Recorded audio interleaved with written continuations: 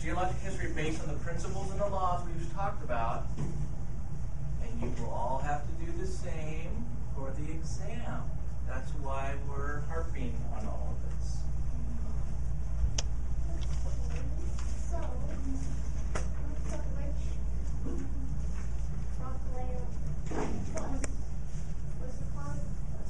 So the first rock layer that was deposited was E. And then there's an angular unconformity there. And then G is there. The next layer is G with some inclusions of P. Then L and C.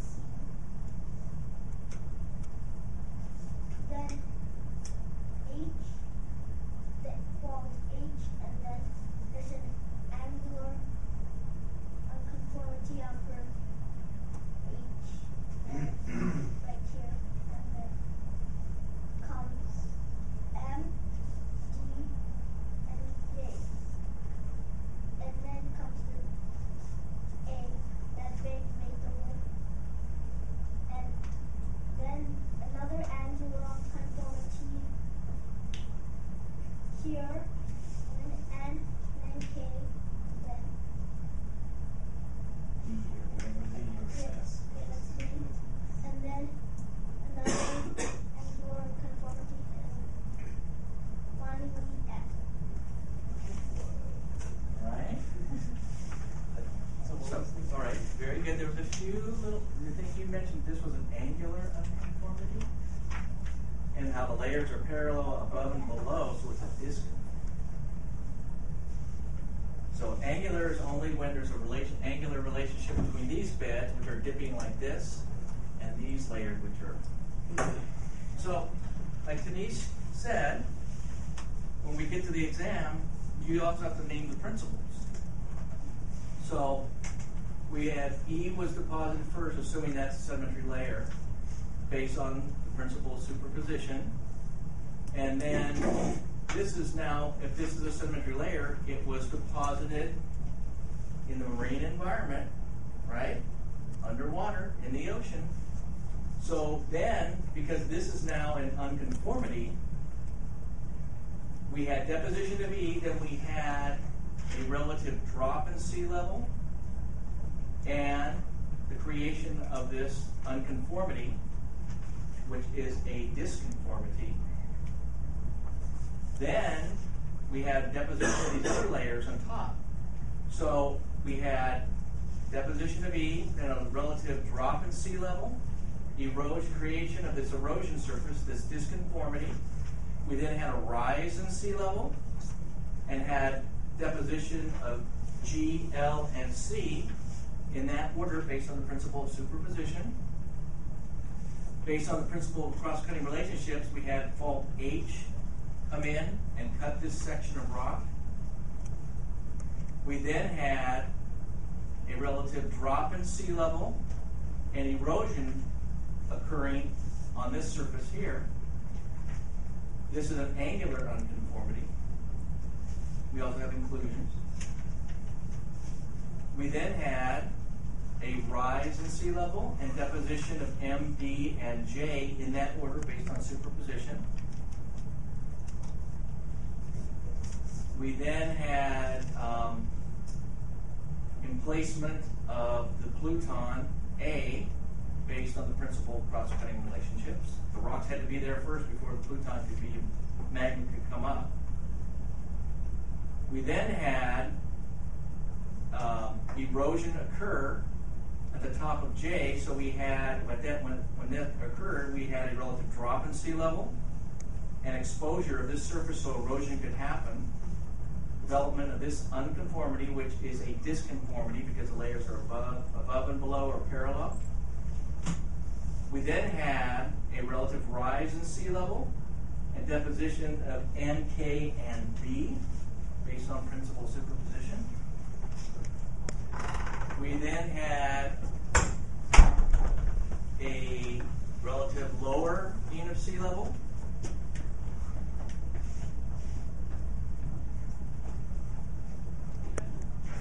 lowering of sea level, and we also had some uplift, which would tilt this entire section of rock. But we had a relative lowering of sea level and a development of this unconformable surface of erosion, which is an angular unconformity. We then had deposition of F, and currently there is erosion happening on the surface. Yes. Please.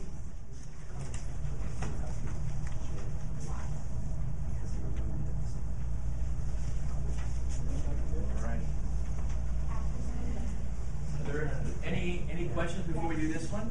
Yes or no? For A. I'm sorry?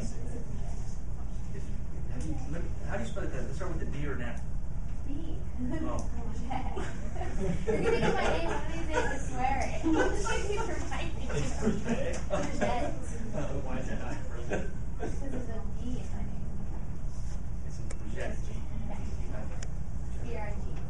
But Okay. Tinoco's always right. Yeah. Okay, there you always go. right. But I'm just saying, one thing is going to get Okay. it. For A, what would that be in the oldest standard scooped on? Would that come from J?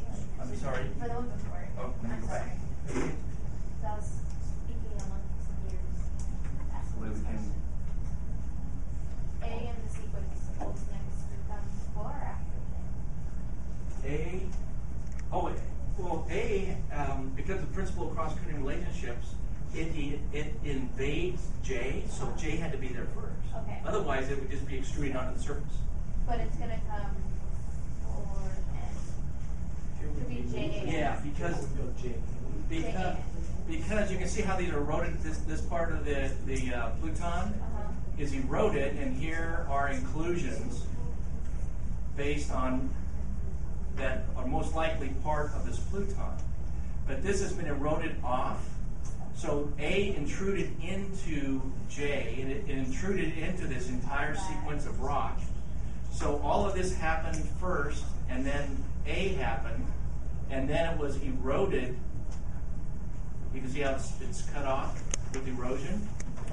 So this replaced itself, and then there was a relative drop in sea level that created the surface of erosion and basically chewed up and spit out a lot of these inclusions, eroded and chewed up. And then we had a rise in sea level that allowed the deposition of N, K, and B.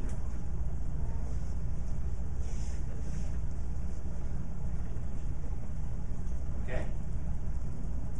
You said rise in sea level for the deposition of N, K, and B? Yeah. In that order based on superposition. So if it's a wavy line, that always means like sea level? Yeah, this wavy line is meaning it's an unconformable, kind of eroded surface. It's not even, perfectly even. Oh. So they show it as a diagram as a wavy line. And that's the way it'll be on the exam too.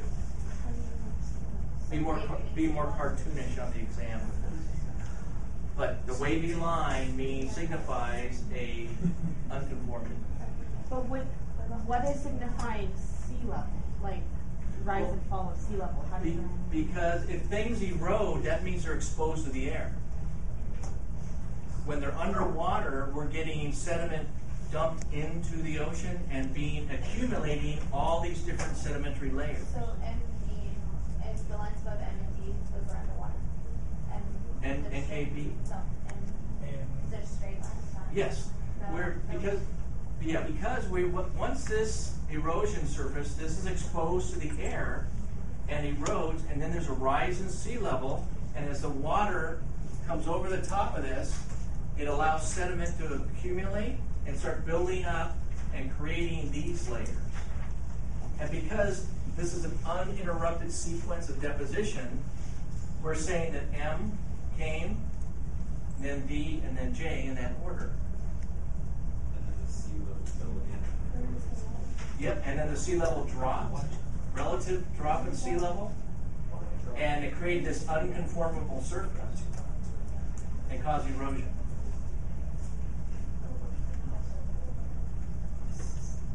Okay? On our final exam, you want us to comment on the eroding? You can just say, you can talk about the inclusions, but basically you can say there's a relative drop in sea level and development of this unconformity, which is an angular unconformity. This answer is going to be an S.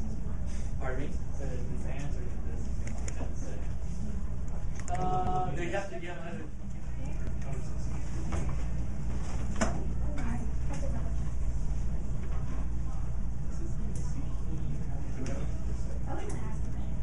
What is that? But we're going over it now. You want to go back to the other one real quickly? Okay. All right. So Tanishq is going to give us a lesson here. Okay. Speak up so everyone can hear you. Okay, so F is the first one, and then P. And F is the first one because in the book it said that actually that when there's an inclusion in one layer, the host rock, which was this rock, must have been there first. So F comes first, then P, then G, then this conformity, which is rectangular, then B, R, H, and A, then this M die cut across, and then came this angular unconformity, then E, X, and D, and then this K fault cut across all of the layers, and then there's this angular unconformity right here, and then last but not least, the J layer. Yeah, it's a stipple. Yeah, I don't know what it is. That's basically a river deposit, fluvial deposit. Is that going to be fairly covered then? Yeah, we won't have anything. That won't be on the exam, but that would be like the last thing. We had J was deposited, and then there was erosion that cut that river channel, and then there was that river channel was filled with conglomerate. All that now. So very good, thank you. So to review, got everything right. Very good, thanks. And I can't tell what the bedding is on this, so I don't know if this looks like a Pluton. It may not be, but because we don't have the right symbols and we don't have any information.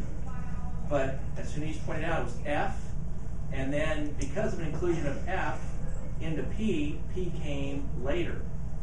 So we had F, and then P, and then it was displaced by this fault G.